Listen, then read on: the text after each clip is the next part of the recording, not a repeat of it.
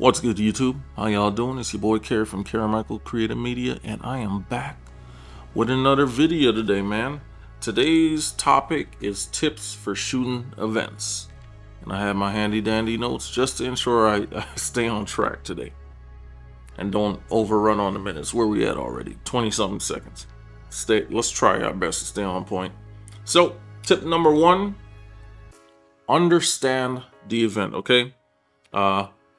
If you're shooting an event, you want to gather all the information for the event, you know, about scheduling, important moments, key people of that event you're shooting, whether it be, i.e., a wedding or a panel, something that you're shooting, a big event, any and every event, anything that has large groups of people, consider that an event. All right, so you want to understand the event. You want to understand the location of the event. There's so much that has to go into when you're shooting an event that you want to make sure you catch all the key moments, man. All right, you want to anticipate important shots and be prepared for crucial moments. Like I said, key moments, man. These are all things that you do not want to miss. So that's why you have to understand the event. Tip number two, you want to plan your shots. All right. You want to create a shot list. That's a major important factor for me whenever I'm going into an event. And I learned this from my days of doing photography mainly. And this goes for both photography, videography, for anything in the media. You want to plan your shots. If you're behind a camera, you want to.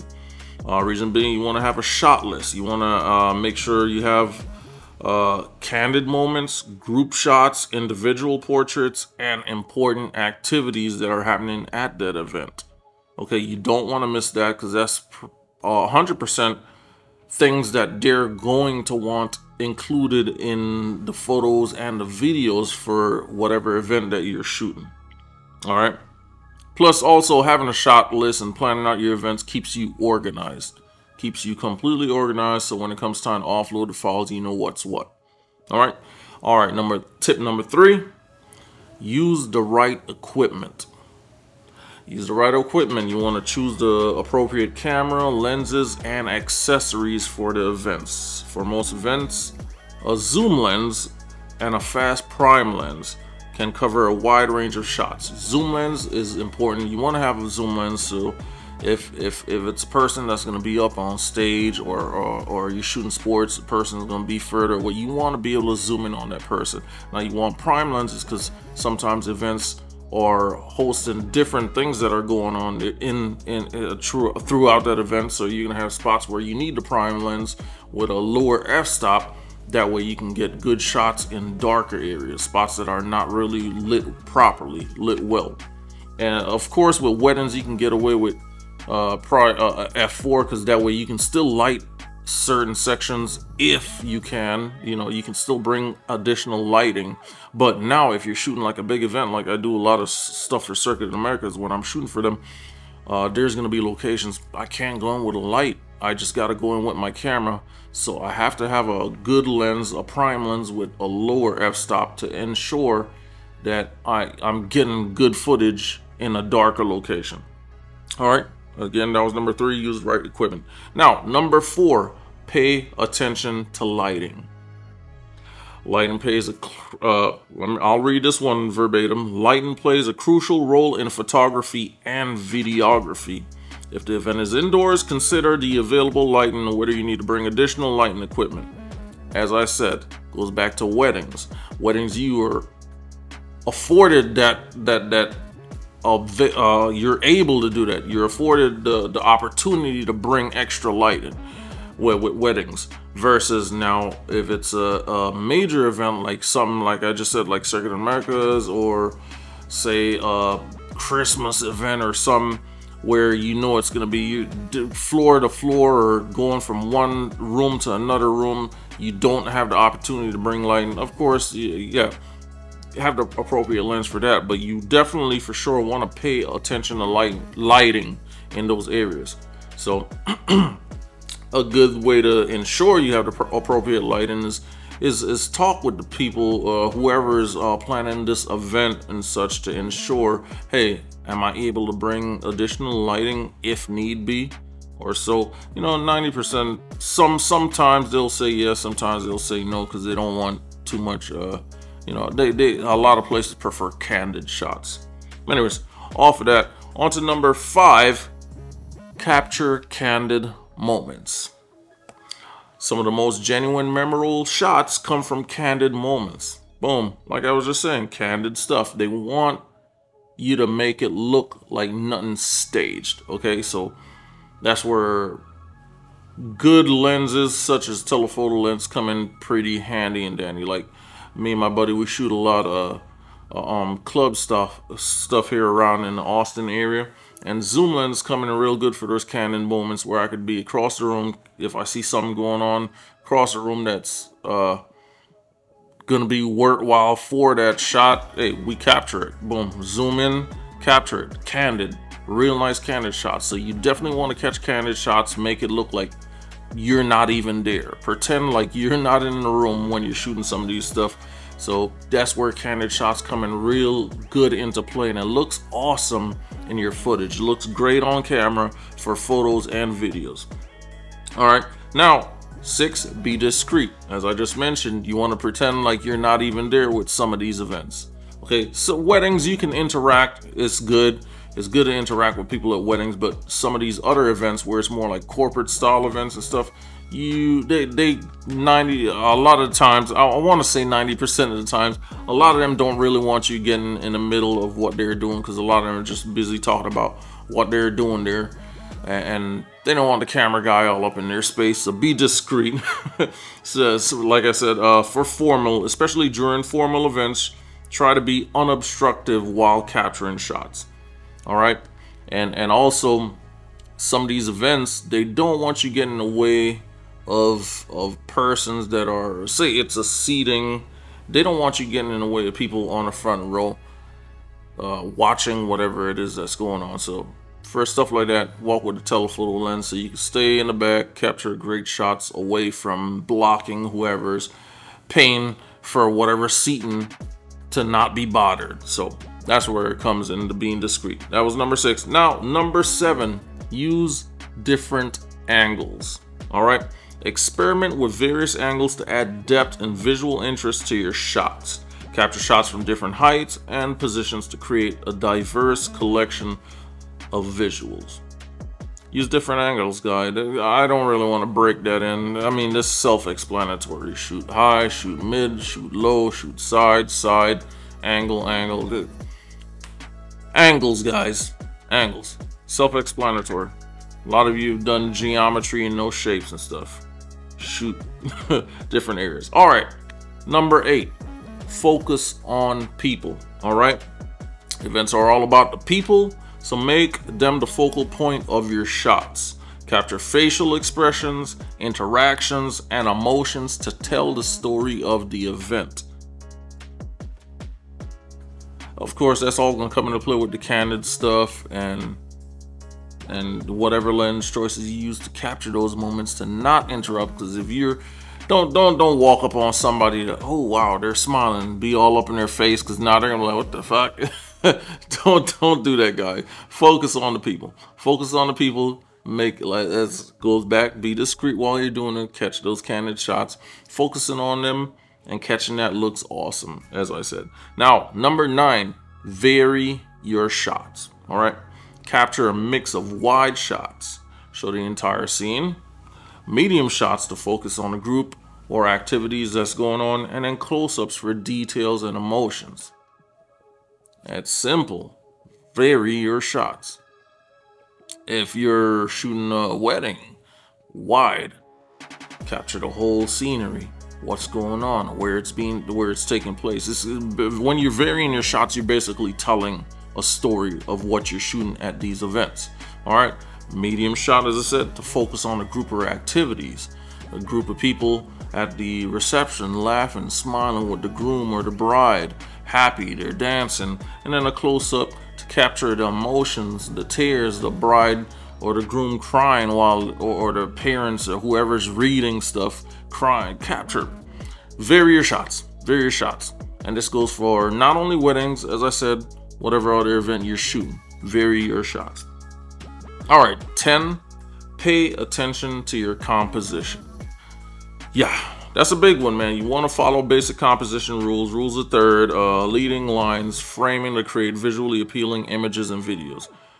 You want to know how to compose your shots properly, because, I mean, if you just shoot shots straight on, that's going to get boring. If you turn in a whole bunch of shots that are just straight ahead, just everybody just like facing forward, that's gonna be a boring ass portfolio of shots to turn. So vary your shots, man. Vary your composition.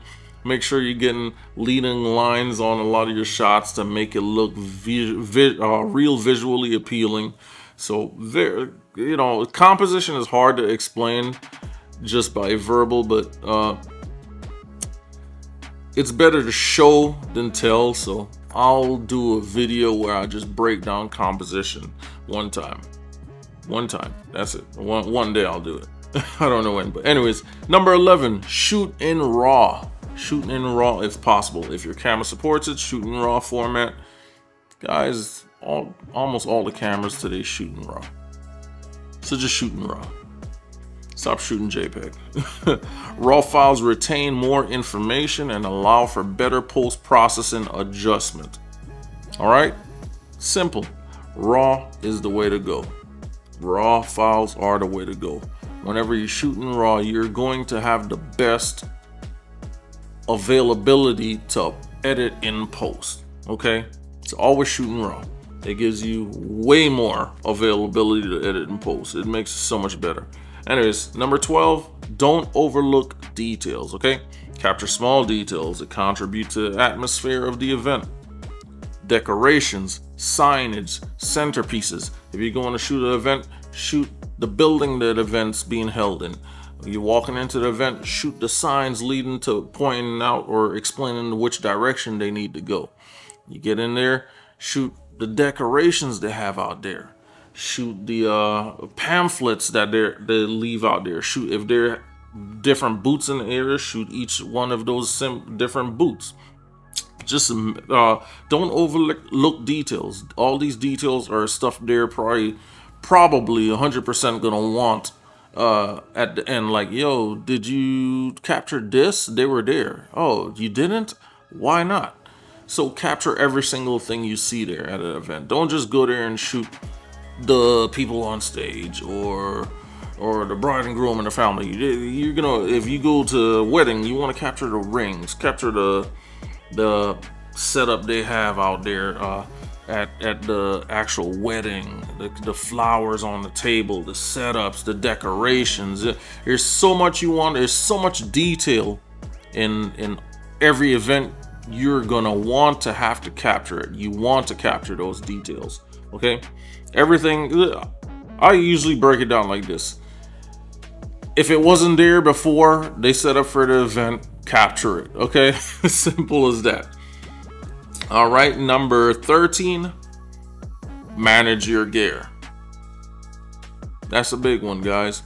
Have extra memory cards, batteries, other essentials on hand. Events can be long and you don't want to run out of space or power. Manage your gear. That's a big one. I've been on a few events where people didn't have extra memory cards. Their shit ran out. Now, okay, now I gotta sacrifice one of my additional memory cards to lend to them. So I shot a New Year's event, and the other photographer that the company hired, so they hired me to do video. They hired this person to do photos. This person got to their event, they ran out of space on their small. I don't know why they came to an event with a 32 gig memory card. They ran out of space.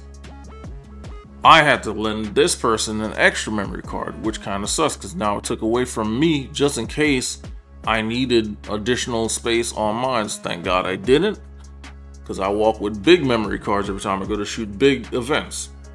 But manage your gear properly. I always go to events with multiple batteries. I'm not going with just 3 batteries. I'm going with 6, 7, 8, 9, 10 batteries if I have to, just in case. Because sometimes you got to remember, batteries can fail.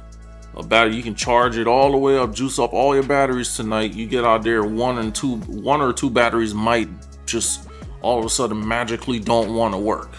So walk with extra memory cards, walk with extra batteries, walk with, if you're shooting video stuff, walk with extra cords, HDMI cords, just in case if you're shooting video and it's plugged up to your monitor. Hey, you might bump that cord by accident and cause a short. Now you can't view your monitor. Have extra cords, HDMI cords, just in case. It's so many things. Always walk with extras of everything. Walk with an extra camera battery. Yeah. What if you fall and that camera in your hand breaks, or the lens messes up or something? Walk with extra lenses. Walk with extras of everything, guys. Manage your gear properly. Okay. More is better. Less is worse. Anyways, number 14, be mindful of audio for video. One of my last video, I mentioned that I have to be more mindful with audio. Okay, if shooting videos, pay attention to audio quality. Use external mic to capture a clear sound and reduce ambient noise. That's something I personally have to do. I have to get way better with doing audio on my end, because I'm so used to just going out and shooting photos or shooting videos which don't require too much audio. But now that I've been getting in a lot more into doing stuff like interview style stuff and short film stuff, I'm learning that I have to take audio a lot more serious. So with audio stuff, also, you want to make sure you walk with extra audio just in case. What if you're walking with lavalier lapel mics and now you get a short in your cord? You want to make sure you have extras of those as well, just in case, so that way you can still be able to, hey, replace that, change it out, hook the person back up. Now you're gravy, you're good. And you want to have multiple audio sources. So like I said, I walk with a Tascam just so I could have that close as well too. So that'll be a second audio source versus just having the lapel mics and whatever. And every now and then, sometimes I'll walk with a mic just in case as a third audio source. But it's good to have multiple audio sources. Be mindful of audio for video, and also walk with headphones if you're doing like talking head stuff. Of course, it looks kind of weird if you're out shooting an event and you got headphones on your head, but 90% of the time you really won't need the headphones for stuff like that though. But anyways, interview stuff, walk with headphones, so that way you're listening in as well, to ensure all your audio sound is coming in clear, not staticky and such. Okay. All right, number 15, post-processing. Once the event is over, edit, enhance your photos, videos, correct exposure, adjust colors, crop if needed. Keep your editing style consistent for a cohesive final result. Okay, post-processing plays a major role once everything is over. Okay, once the event is done, you've captured everything you needed to capture. The post-processing process. Sounds weird saying that. The post-processing process, damn, yeah, whatever. The post-processing process is where it all comes into play. Okay, it all boils down to that. And if you shoot everything properly, it's gonna be a lot easier for you. Okay, if you do all your white balance correct, if you do your proper exposures, if you do proper frame rates, if you do everything correct as you're supposed to do for video wise and photo wise, post-processing is going to be a lot easier for you. Okay, don't be one of those guys that say, oh, I'll fix it in post, because now that's more work for you to do in post. You don't want to be that guy. Okay, and last but most important, deliver promptly. Okay, guys. If you're providing photos and videos to the client attendees, deliver them as soon as possible while the event is still fresh in everyone's mind. Okay, so when it comes to delivering promptly, that's something you want to have honestly already put out, and you all have already talked about it. It's in contract and writing as to when you're going to deliver, so that way you set yourself a timeline, so that way you don't fall back on when you're supposed to turn in things, and now they're waiting a month, 2 months later to receive what they were supposed to receive. Okay, so that's why I normally try to have a quick turnaround of 3 to 7 days with whatever I shoot, just to ensure I am ready to hop on the next project and not be overlapping projects. It's way better to do it that way. If I shoot today, I'm gonna come home and start editing from today until I get completed. It'll take me a day, 2-3 days to get an edit done, just because sometimes I'll edit and then I'll say, oh man, okay, I noticed this, I need to change this. All right, now because I gotta move this or adjust this now, oh, I might see a clip that, you know what, I prefer this clip other than that other clip. So I mean, that's part of the post-processing, but then you want to make sure you're still sticking within a certain timeline so you can deliver it promptly to the client. All right, guys, but that is it today for tips for shooting events. Let me run that back down them number by number. Number 1, you want to understand the event. Number 2, you want to plan your shots. Number 3, you want to use the right equipment. Number 4, pay attention to lighting. Number 5, capture candid moments. 6, be discreet. 7, use different angles. 8, focus on people. 9, vary your shots. 10, pay attention to composition. 11, shoot in RAW if possible. 12, don't overlook details. 13, manage your gear. 14, be mindful of audio for video work, of course. 15, do good on your post-processing. And 16, deliver your work promptly. All right, guys, that's it for this video. Where we at right now? Whoa, 21 minutes. It's a lot of information on this one. Hope this helps somebody out there. Glad we got to talk again, guys. Trying to be a little bit more consistent with my videos this time, man. Trying. Hopefully y'all liking it. All 6-7 videos. All right, peace. Oh, by the way, I almost forgot. Today's video is being shot on the Canon EOS R, and I actually am shooting in 4K on this today. Let me know if y'all see a difference between when I shot it in 1080 and then the other video where I used the R6, shot that in 4K, and today's video with the R in 4K.